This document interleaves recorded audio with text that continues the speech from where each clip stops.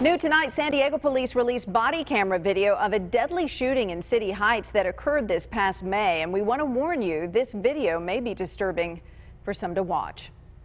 Keep your hands out of your waistband. Keep your hands, gotta go.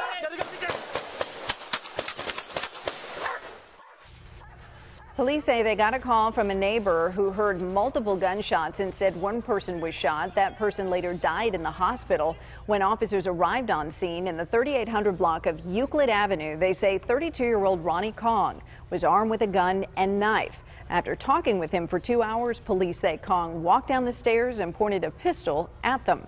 3 officers, Andrew Campbell, Christopher Luth, and Tony Marasciello, opened fire, killing the suspect. We posted the entire video on our website, fox5sandiego.com.